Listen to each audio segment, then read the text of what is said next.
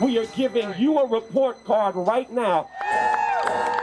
2 weeks into protests across North Texas, DISD, you get an F. And some parents and community members are now calling out Dallas ISD. We call for an end to the systemic, racialized, inequitable distribution of resources.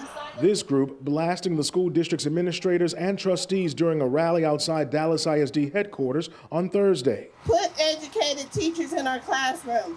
Understand that children are children and not men. They're demanding changes. We are standing for fairness and equality.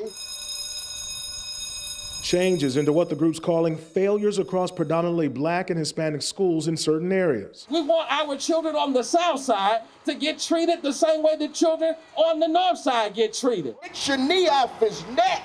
The alleged inequities are personal for some of these parents. I've been pinned down to the ground by Dallas ISD.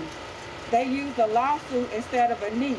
Angela Bolton Smith says Dallas ISD is suing her family after allegedly refusing to allow her 7-year-old son to be evaluated for special education services without her consent.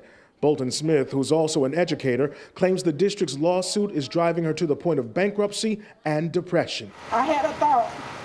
Maybe if my children and I could just remove ourselves from this earth. Dallas ISD will not comment on pending litigation. However, staff points out the district does have a racial equity office. Its team has been looking into redlining and other disparities in economically vulnerable areas across the city. And these parents and community members say they will continue voicing their concerns and demands to Dallas ISD leadership over the coming days and weeks. In Dallas, I'm Damon Fernandez.